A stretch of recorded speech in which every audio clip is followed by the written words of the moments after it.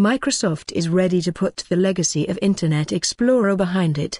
The company today took the wraps off its new browser, Microsoft Edge, at its developer conference, introducing features such as integration with Microsoft's digital assistant Cortana, the ability to annotate web pages, and a distraction-free reading mode.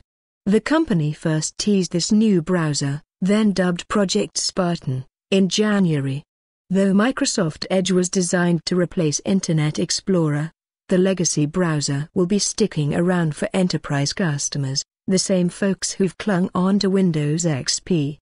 With Microsoft Edge, the focus is on minimalism and simplicity, a big contrast from Internet Explorer's reputation as a slow, buggy, and now outdated browser.